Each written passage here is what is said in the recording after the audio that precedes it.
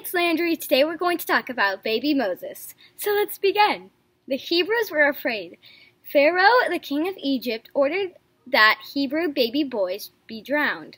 But one mom had a plan. She put her baby, named Moses, in a basket and floated the basket down the Nile River.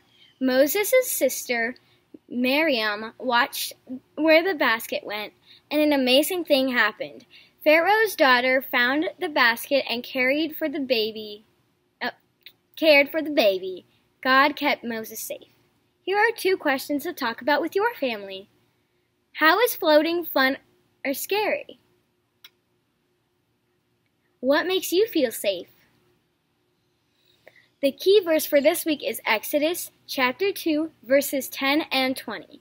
When the child grew older, she took him to Pharaoh's daughter, and he became her son.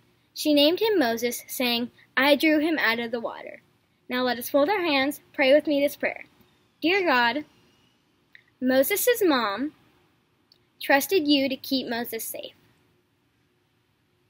Help us to trust you too. Amen. Remember as you go about your day that yesterday is gone. Tomorrow does not yet belong to you, so why not live today, knowing that you never walk alone? See y'all next week. Peace out!